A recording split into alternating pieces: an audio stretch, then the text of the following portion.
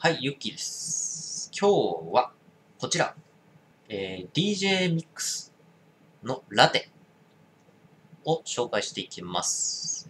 タールが 7mm、ニコチンが 0.6mm となっております。なんかすごいな、このパッケージのあれが、なんか段ボールですね。ものすごい段ボール感マックス。段ボール感マックスの、あれ、段ボール素材まんまや、これ。すごいぞ。チャチっぽさがすごいね。チャチっぽさがすごい。うわあんまこれ。すごい。コーヒーのラテの甘い香りがするね。うわ、すっごいこれ。ものすごい。あんまこれ。なんじゃこれ。この DJ ミックスはいくらやったっけこれ。DJ ミックス。いくらやこれ。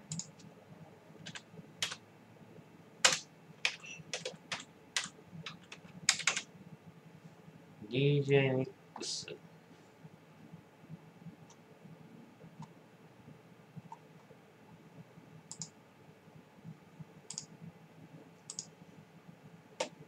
ょっと待ってね。460円です。20本入りで460円。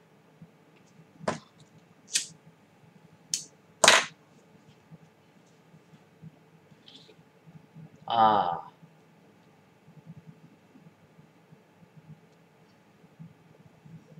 カフェラテフレーバー。ああ、いいっすね。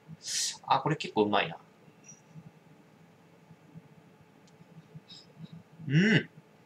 すごい、この香り。すっごい甘い香りする。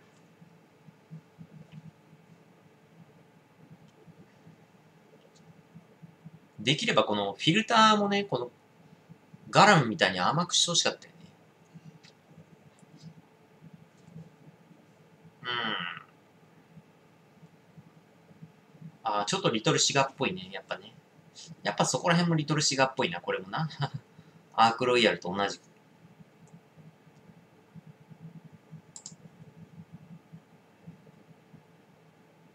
この同じ DJ ミックスの手巻きタバコの用のシャグもあるんですよね。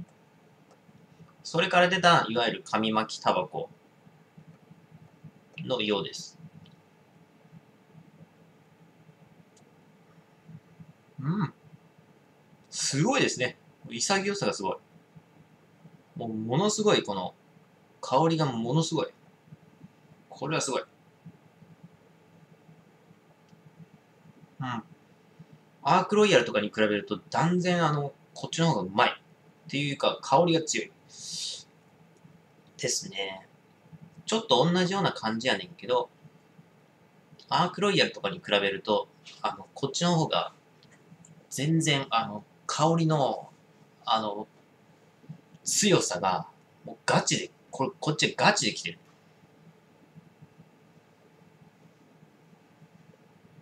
ものすごい。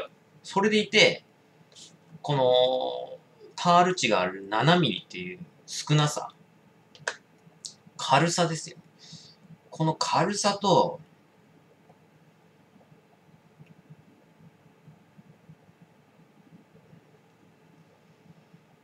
軽さとこの香りの凄さと甘い香りから言うと、これは女性におすすめなんではないでしょうか。と、俺は勝手に思います。これ職場で吸ってたらすごいぞ、これ。すごくなる。すごいことになる。これ。うおなんだこの甘い、甘いカフェラテは、みたいな。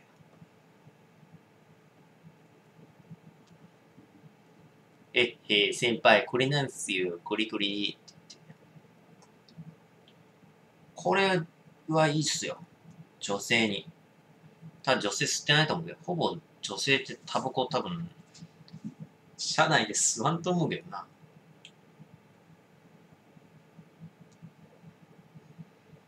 これは喫煙所すごいぞ、これ。これガラムレベルの、香りですよ。っていうこともないか。ガラムの方がやっぱ香り強いと思うけど、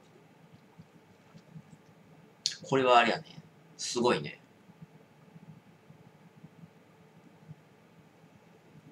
うん。だいたいこういう香りめっちゃ強いやつって、タール値もすごい高かったりするんですよね。だけど、これはしっかりタールを抑えつつ、なおかつ香りも非常に強いという、なかなか珍しい。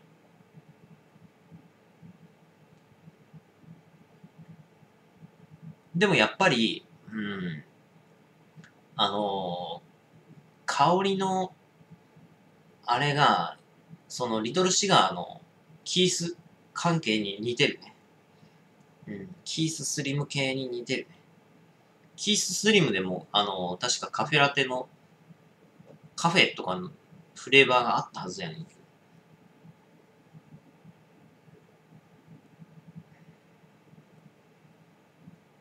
まあ、これは、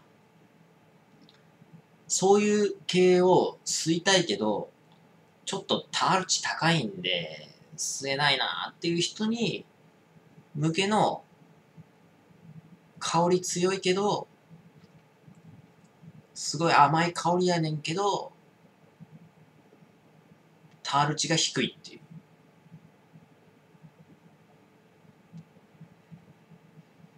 軽いタバコですね。軽いタバコ。軽いんですけど、むちゃくちゃ香りが強いっていう。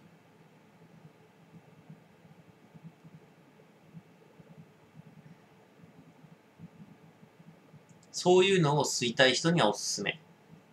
ただ、まあな。やっぱり俺はこういう部類でいくと、キーススリムは進めずにはいられないですね。だからリトルシガーっていうのはさ、結局さ、葉巻じゃないんだよね、リトルシガーってね。普通のタバコなんですけど、吸ったことない人って、なんか、リトルシガーって名前からしても、葉巻じゃねって思ってる人が結構いるんですけど、全然ですね。